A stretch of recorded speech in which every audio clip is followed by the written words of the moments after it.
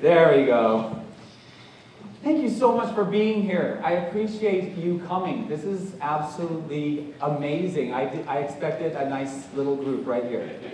And here we are, almost full in Madison Recital Hall. Thank you. Honestly, this is one of the most surreal experiences I've had of all of the things that she mentions and in my life path. Standing here, speaking to you, is kind of weird, surreal, because I'm still that podunk kid that grew up in Mesa, Arizona.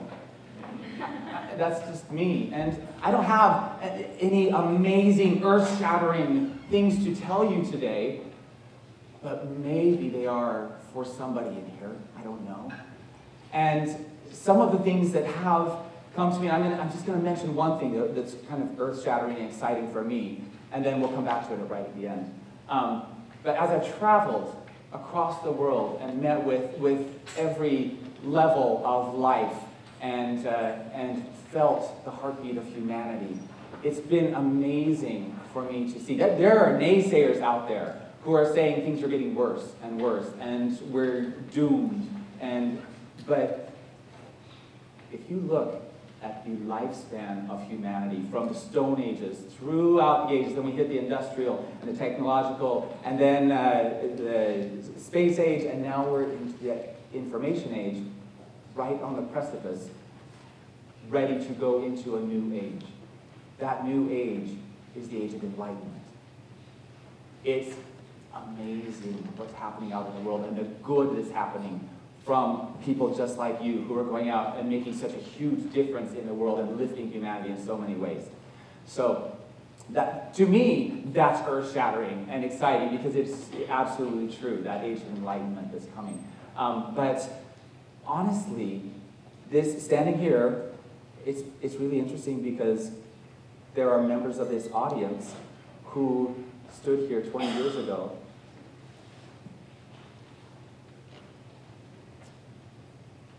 and shared their life stories with me.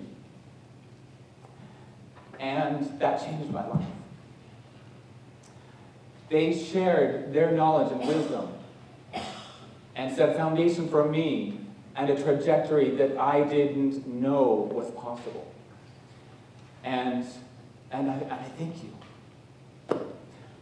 And family who are here, who've been here and been there for me and with me through all the ups and downs. Thank you. Thank you so much. So like I said, this is surreal because I'm inside, I'm still that podunk kid. Honestly, when I was growing up, I'm going to take you on a little journey here in the next half hour or so. I'm just going to hit some stepping stones, just so you can see a little bit of the journey that I took that honestly ended up with impossible dreams that I had no way I could have dreamed about back then. So, actually, here we are. That's it right there. Okay, now we're ready to start. So, I think I masked it okay, but I was really awkward. I was odd. I did not fit in. I had no idea what, but I was a go-getter. And I put myself 100% into everything I did. And, okay, let me give you a little example. So growing up, junior high dance. I asked a girl to dance. This is just one little example to give you an idea. I asked a girl to dance, and we went out there, and I was so nervous to dance with her. And I remember this very well because it was the first time I was dancing, and I was looking around going, I hope nobody's looking at me. Okay, should I talk to her? No, it's cool. It's all good. Okay. And then I thought, I'm going to do something different. I'm tired of doing this. I've done it my whole life. It's junior high. But I was like, this is all we do at the dances, and I'm going to bust out a little bit. I'm going to do something different. I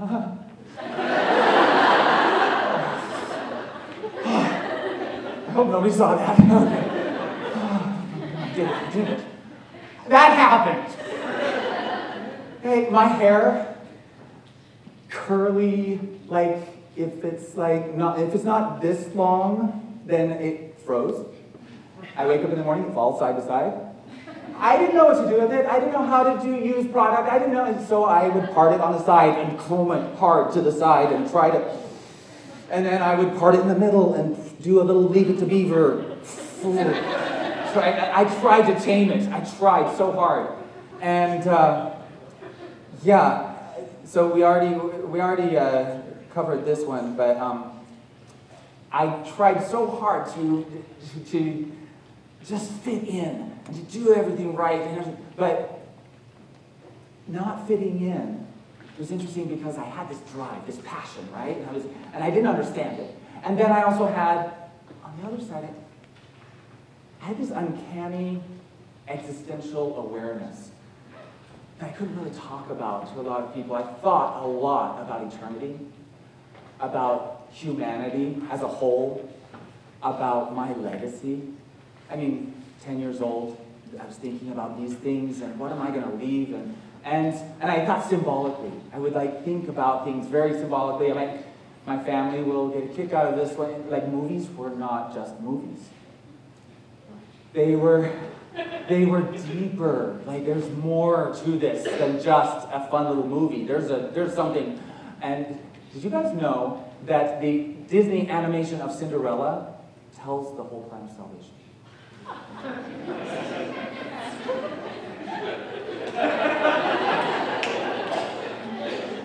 I would love to get a nice Facebook response from some of you in a week or so after you've gone back and looked at it and analyzed it in depth and written scripture references for every scene in Disney's Cinderella. I'll give that. Yeah, so you get the idea, right? So my family, my mom and dad, they taught me wonderful, beautiful things and raised me good and taught me the gospel and amazing foundation. And one of the things that they would say is, okay, when we go to a public place, there were 10 kids in my family, right? So we kind of make a mess. But they would say, we need to leave this place better than we found it. And so we go and clean it all up and stuff. And in my 10-year-old mind, I'm thinking, I wonder if I could apply that to my life. I come to Earth, maybe can I leave Earth better than I found it? When I leave, what will the difference be? Will it matter that I was here? And so these ideas were in my mind, and I was out there. I said a mantra for I don't even remember when I said it for myself, but it was a life is an adventure. At that time, I didn't know what hashtag was. But if I did, that would have been it. And I still live by that mantra. And I've lived by it the whole time since I was young. And just as you can see, I'm not one to sit around and pick my nose. Not much. But I'm still, life is an adventure, but I'm still that kid with the curly hair. I didn't know what to do with. And so let's go a little deeper on that.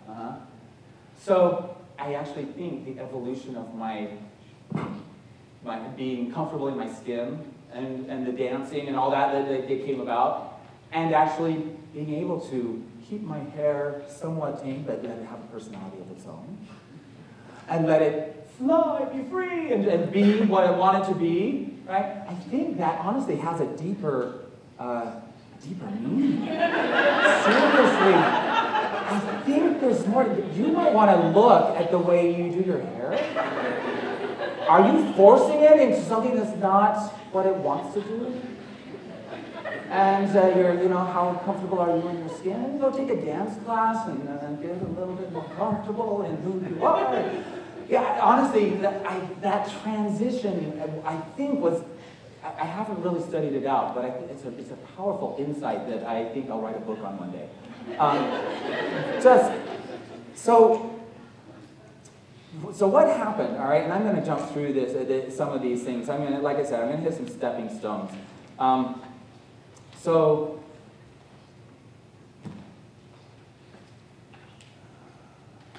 I'm going to skip a couple things because they want me to just end earlier than I thought. Yeah. Let's see here. So I went through high school. I was go get them. I played the French horn. I was on the on accent, on academics. I'm going to just read this because I don't have any idea. I was on the wrestling team. I was a debate team captain. I was seminary president. I was the seminary president. I was in the show choirs, right, in high school, and then I did the regional choirs and all-state choirs, and then I had to get out of the wrestling meets to go to the choir, and then did Boy Scouts, highly active in Boy Scouts, did my AP classes. We had a thing called A Hour. I don't know if you guys know what that is. In high school, it's before school, an hour that you could take classes. And they offered that for seniors who were going to graduate, but they needed to get an extra class in, or they couldn't graduate. So I went to my counselor as a sophomore and said, can I take the class A Hour? She's like, why? I said, well, this is free education and all, and I want to learn as much as I can before I graduate. So could I? She said, I don't see why not. So I signed up for chemistry, A Hour, and took it with all the guys who were graduating who had flunked chemistry earlier on. And I helped them with their chemistry. I also took a class during my lunch hour because we had a full hour for lunch, and I was like, I was like, could I take a class during lunch? She's like, well, when will you eat? Oh, I can take a sack lunch and eat it in between classes. And she was like, okay, so I did. All through high school. So it was really interesting, I honestly didn't understand these guys who were trying to ditch classes. And their goal was to lounge around and do nothing as much as possible. I just couldn't relate to it. So it's interesting to me that, okay, I'm going to jump. After high school, still this guy, I'd never been in a dance studio, I'd never done anything really in the arts so much. And then I took my, I don't admit this to my friends on Broadway and the community there, but I didn't know Broadway existed all the time growing up. No, honestly, I thought it was a thing of the past. I thought it was like vaudeville. Had its heyday, done. And now we've moved on to rap and R&B. It's all over.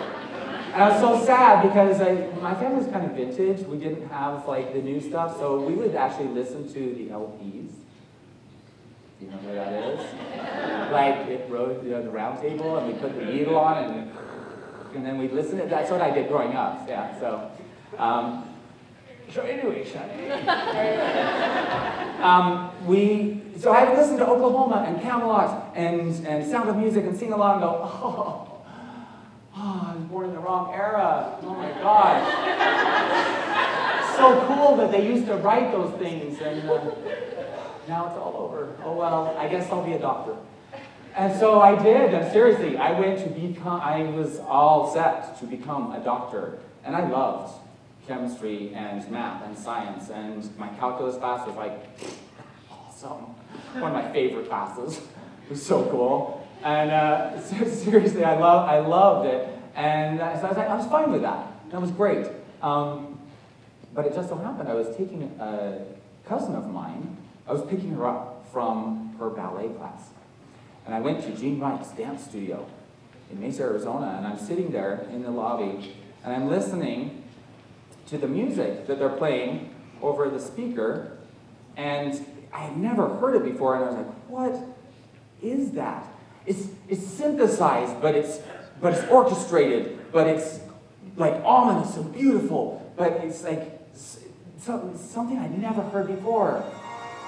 And I was like, what in the world? This is so cool! How? Who did this? Who wrote this? I've never heard anything so amazing, and it just chills up and down my spine. So I went over and I said, excuse me, what is this playing? What is this music? And then he looked at me weird and went, hello? Phantom of the Opera? I was like, no, I've seen the old movie. They did not play this during the movie. And he was like, you know Andrew Lloyd Webber? Who's that?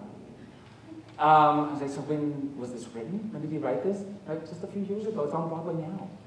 So, I'm sorry? Excuse me? I'm on Broadway. What? Yeah, it's on Broadway right now. There's a Broadway now. It's going on now? There are people doing Broadway. Ah! Whoa! The angels opened and the clouds parted, and it didn't really change my life that much at that time. But in years to come, drastic difference. Like that was the kind of the spawning seed at that moment that said, oh, Broadway still exists. And so I moved on from that, and I'm missing some of these. Is it jumping? Oh my gosh, it's jumping. And I'm hitting it? And oh my gosh, you guys have been reading all these cool things while I've been talking. Wow, you guys got a glimpse ahead of my talk. Oh, that's right, I do have a clicker. Oh, that's right. Forcing my hair, there we are, forcing my hair. Ah, so, okay.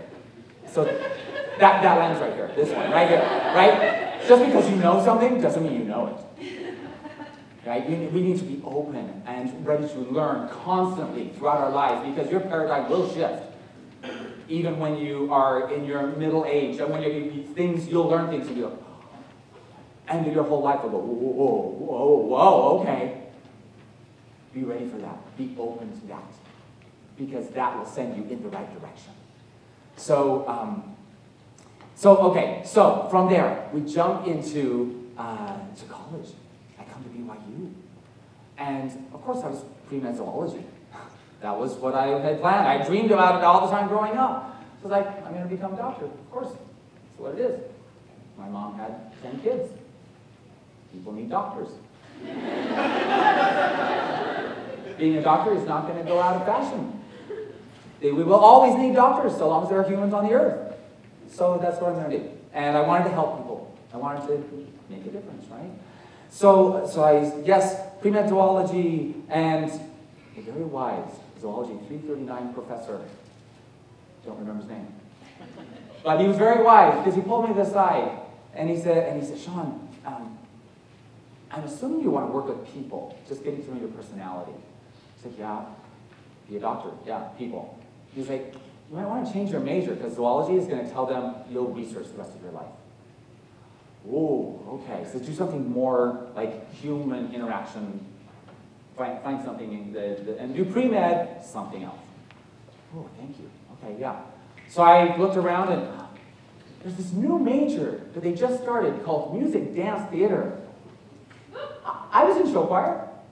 How fun! I could be the singing, dancing doctor. That would be awesome. So I auditioned. Randy, I'm sorry. I have not had a chance to apologize for that audition. I was turned down. Seriously, they said, no, you can't be in the major.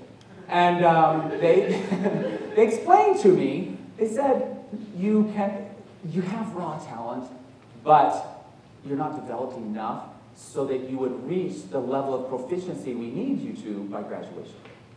So, yeah, no thanks. But we'll let you take a couple of the classes, the major classes if you'd like. So some of the MDT classes. Like, oh, okay, cool, I'll do that. Right, go get them, sure. Okay, opportunity.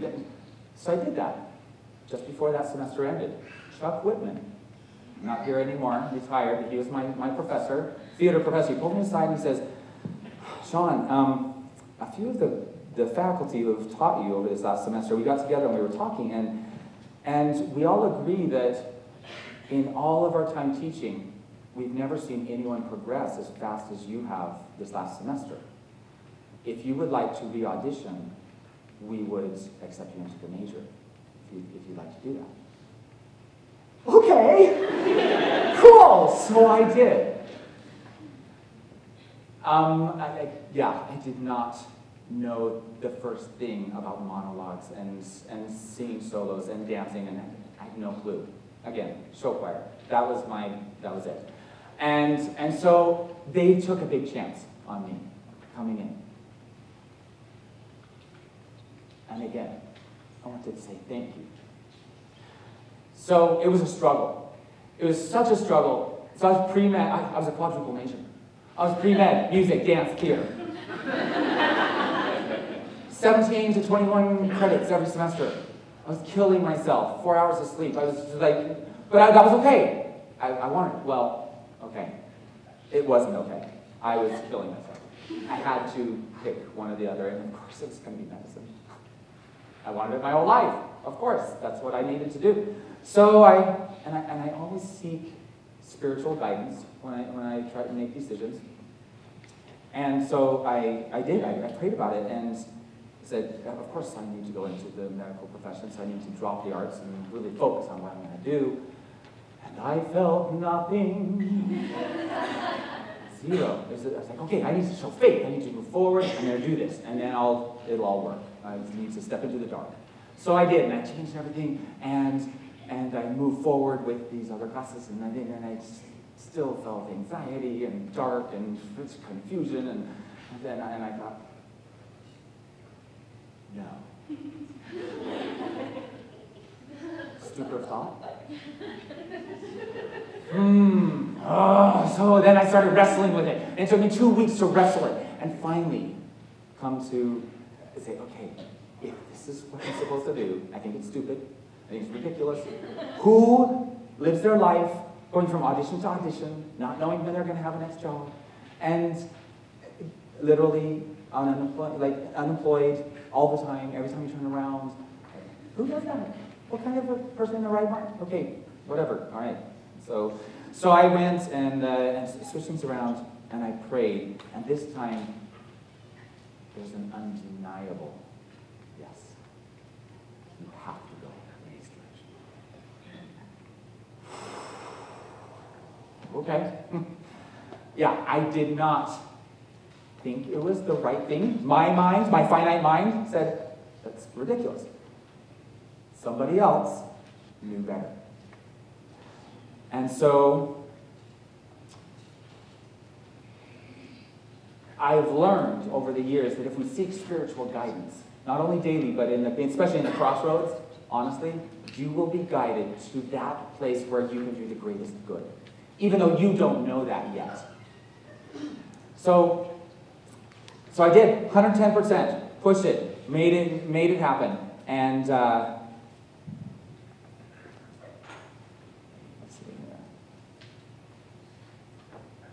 one of the most difficult parts of that is the follow-through.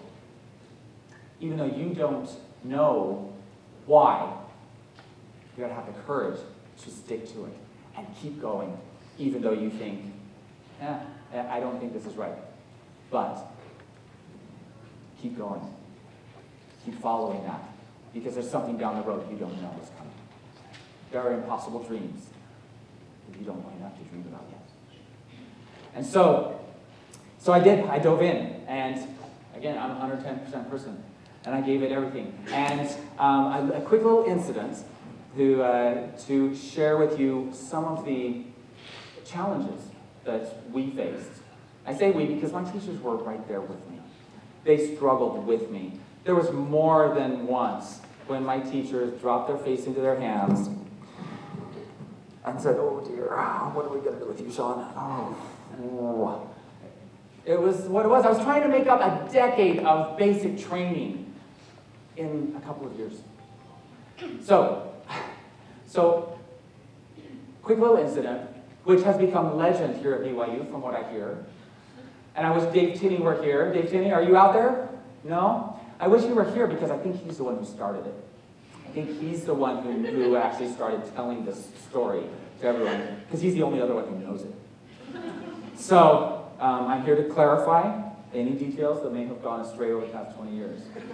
Okay? And to admit, it was me. So I signed up for my first ballet class. I show up, I'm reading the description, and it says, we expect you to wear tights. I don't have any tights. So I asked around, and they said, oh, they have them over at the RV. They have tights for you that you can just throw in your car. It's like shorts and t-shirt. They have the tights over there. Oh, great. Okay, they'll take care of it. So I go over there, and I show them my card. They give me this black pair of tights and dance belt. And I take it over, and I'm like, okay. So I put the tights on, and they're really baggy. They've been stretched out. They're old. And I'm like, I can't dance in this. They'll fall down. And oh, that's what. No wonder it's called a dance belt.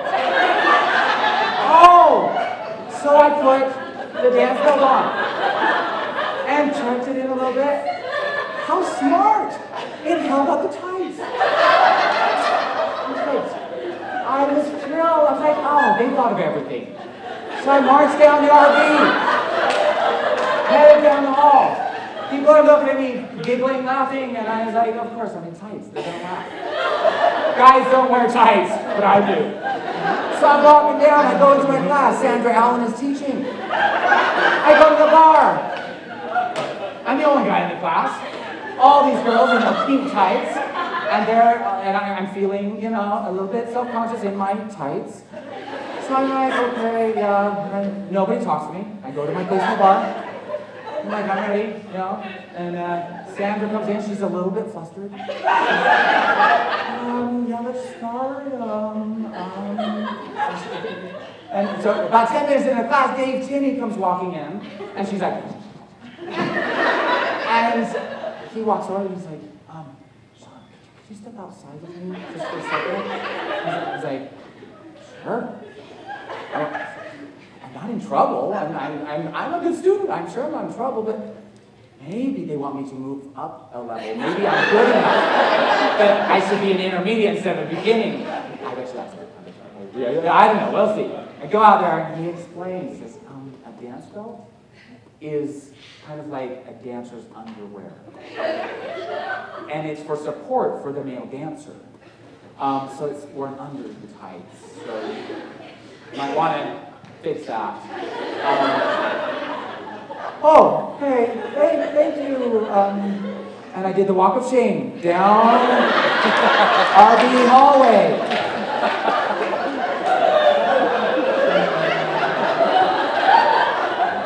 Changed it. Did a little knot to hold the tights up because they were going to fall off anyway. And I went back to class.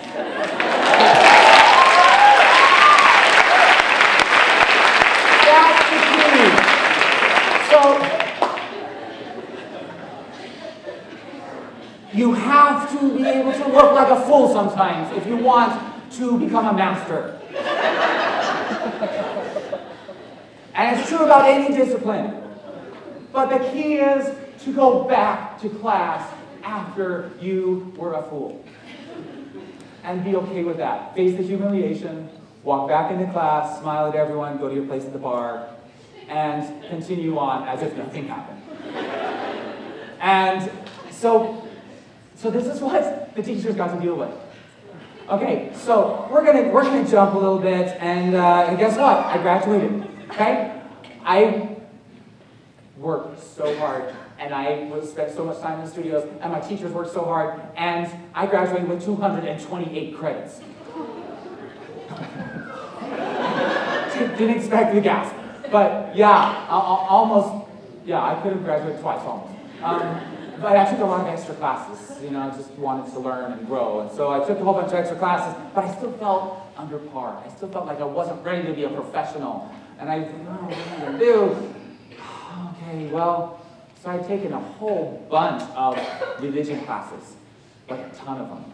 And I checked with the CES department, and I'd taken enough classes, and the right classes, and so I went and became a seminary teacher. I was a full-time seminary teacher for CES for a year. And they assigned me down to St. George. And it was a transition, and I was like, oh, I was going to be an artist, but now it looks like I'm going to teach seminary. And it's a big sacrifice and another twist in the road. But now I understand, I get it. That's why I was supposed to go into the arts, so I could be a better seminary teacher, so I could help all these kids. Okay, I get it. Okay, now I know. The end of that first year, teaching full-time, they came to me and said, Shaun, you're not on the roster for next year. We're not sure why, but you're not going to go on next year to teach seminary. Good luck, go do something, whatever you're going to do with your life. No, I just sacrificed everything. But... Okay. Well, interesting thing. You will be guided, and it will be 100%. This is what you're supposed to do. Boom. But then you will be guided somewhere else, either along the way or after you get there. Because that was preparation. You didn't know it. You thought it was the end. But that was preparation. Those twists and turns that you take are all preparation for a future mission that you don't know anything about, but is in your path, if you will follow the guidelines and go through those twists and turns. And they will require things of you that you don't have yet, and you're being prepared for them.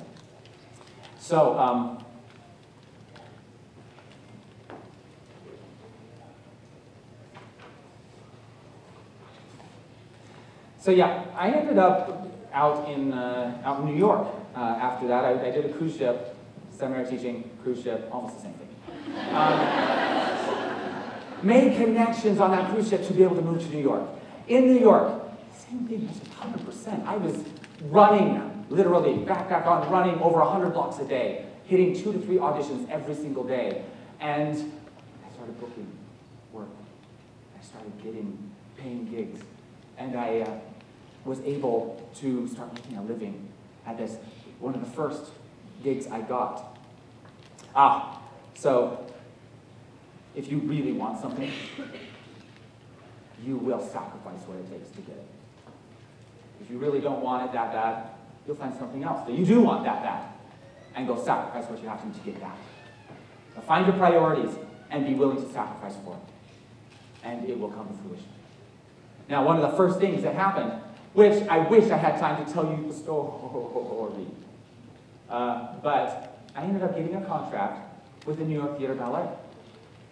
A New York ballet company! What? Yeah, and so I danced with New York Theater Ballet. That was not anywhere, I get it. So this is one of those impossible dreams that...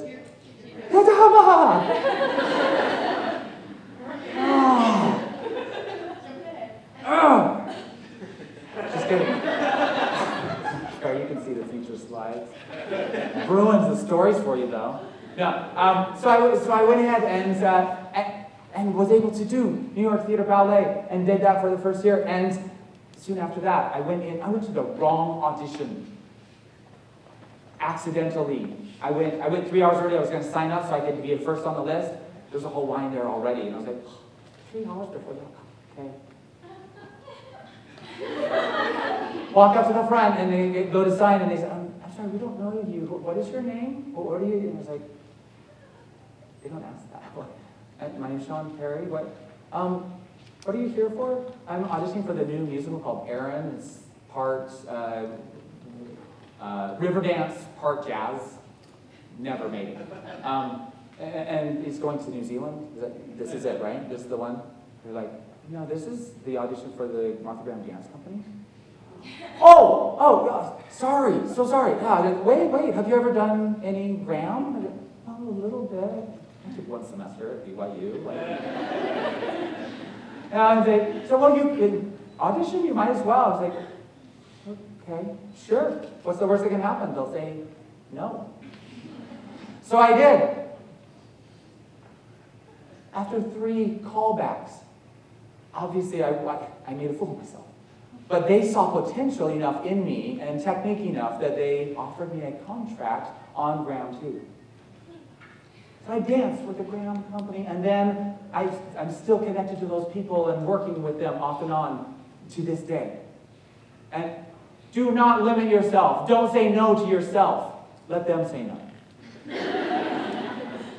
They will, plenty of times. But sometimes they won't. And a whole new door will open to you, and a whole new universe of amazing things. All right, so the time came, and I did my Broadway debut. And it just so happened it was 10 years after I first found out that Broadway still existed.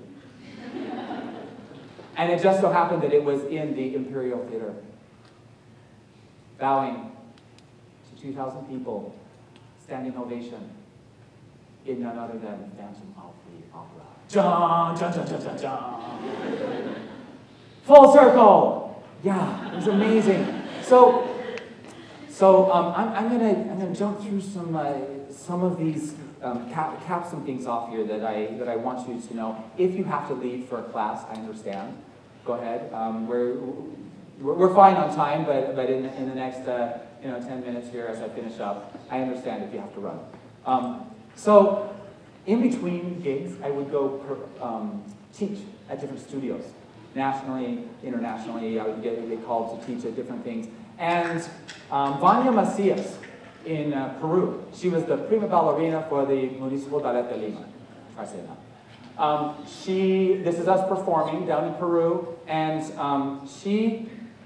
while I was there, tell this real quick here, she took me out to the slums and showed me the real Peru. And we ran into these guys who were dancing on the streets. And I said, look, I offered to teach. I'll stay for an extra couple of weeks. I was supposed to be there for 2 weeks, but I'll stay for another couple of weeks and work with them. I want to help them. And so we arranged for them to come in, and I worked with them, and I was planning on working with them for a couple more weeks. And so we come in that first day, and I walk in, and I figure, all right, you guys just line up and copy me, all right? So just mirror me, I'll put the music on, this will be easy. Right? Couldn't do it. They went off to their corners, and Hood's over there, and we're talking their street Spanish that I didn't understand. And for 4 hours, I was trying to pull them and help them and trying to do it. So I thought maybe tomorrow will be better. So I come back the next day, same thing. You can't force the horse to drink the water.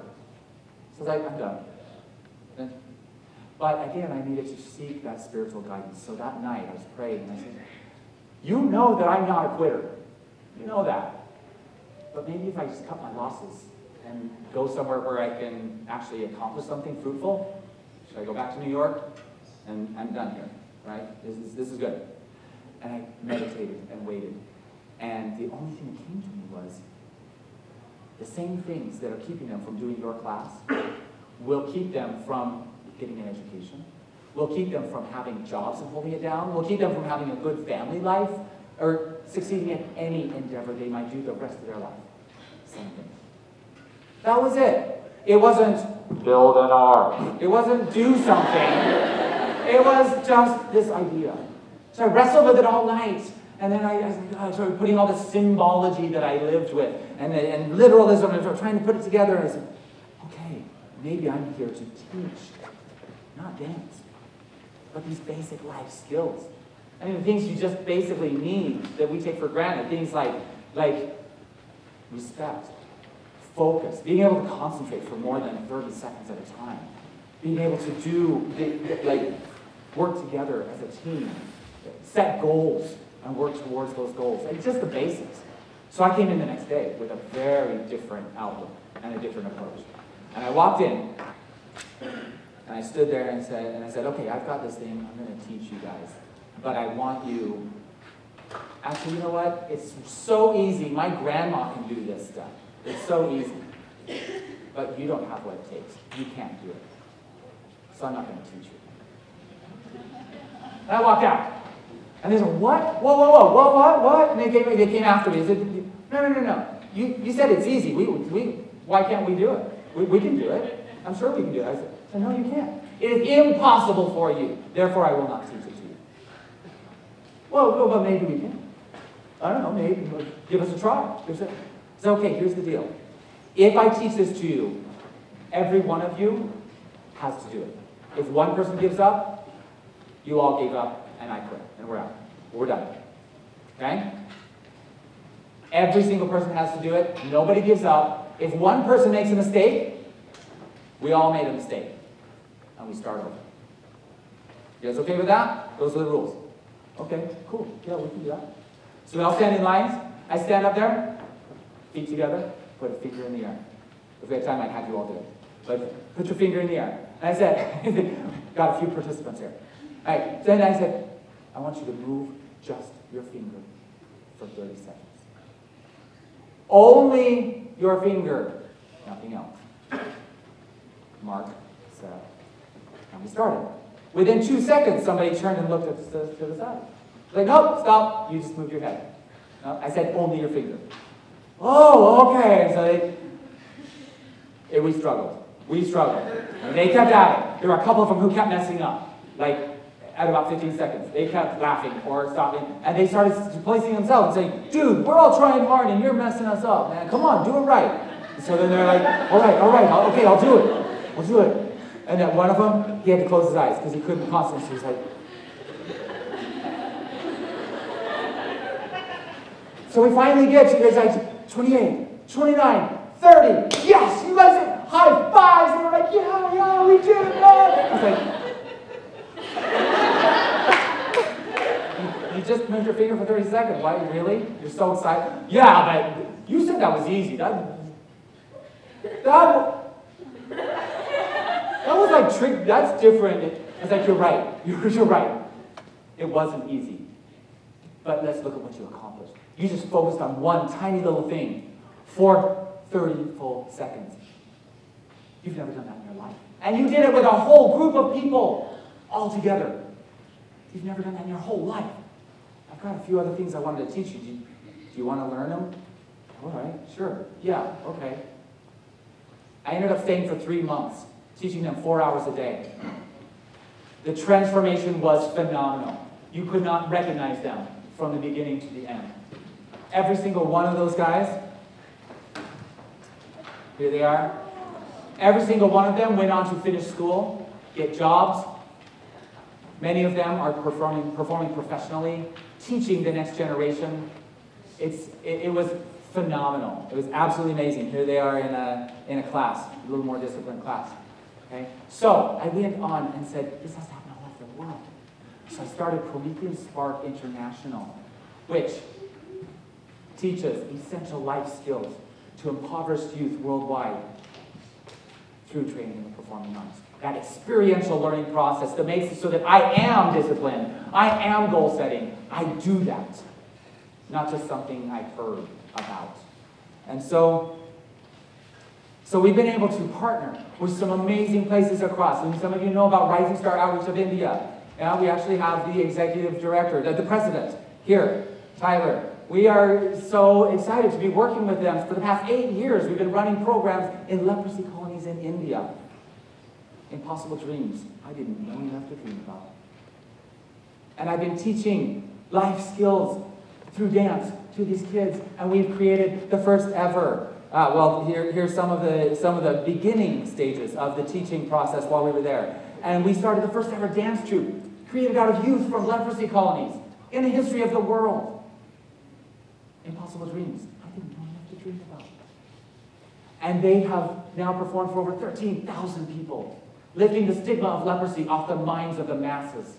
They're on the front lines of the battle, getting rid of leprosy, eradicating it in the world. They're amazing pioneers of today. Here we are in the prisons in Kenya, and working in the 17 to 21-year-olds. In the slums, I was actually there during the Civil War of Kenya. I had to go into hiding. And for those weeks that I was in hiding, they gave me their clothing off their back. They gave me a place to live. They gave me their beds. They slept on the floor so I could sleep in their beds. They gave me food to eat, and I taught them. I gave them what I had to give. And one of those, actually these kids should have been killing each other. They were on opposite sides. But we were in a little corrugated tin hut, learning how to work together and to set goals and to have tolerance and collaboration. And one of them, this kid right here, 11 years old, Gilbert Njoroge. I just talked to him on Facebook yesterday. He's 17 years old now. He finished high school on scholarship. And he is today taking his exams to see how well he will do to get into university. Very good. I love these guys. And here he is on a future trip. I showed up, and literally, he ran in the dirt road in the streets, ran towards me, gave me a big hug. I didn't recognize him. It had been 3 years since I'd seen him. And he gave me a big hug, and he told me, anyway, took him to the prison with me, where I was going to teach classes, and I was struggling a bit with the language thing. He speaks Swahili. Think about that. Really? Yeah, he lives there. So he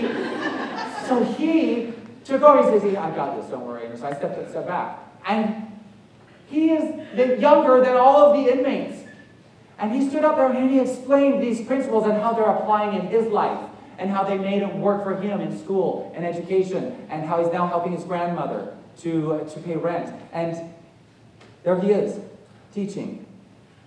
Another dream that I never, ever, ever could have dreamed about. I was traveling across, yeah, we'll finish up here really quick. Sorry, some of you are leaving. But I was doing a lecture tour across the northern India, and I got a phone call, an email, from Dr. Ugandar, who is the president of the Council for the World United. And he said, I've heard about what you've been doing, and we would like to invite you to come and speak at the World Parliament on Spirituality. Are you going to be around? Can you come to Hyderabad for that? Sure. When is it? And so I accepted to speak about disabilities and spirituality, and arts and culture and spirituality. And arrived and was able to share what we take for granted to these other people who understand that this age of enlightenment is coming.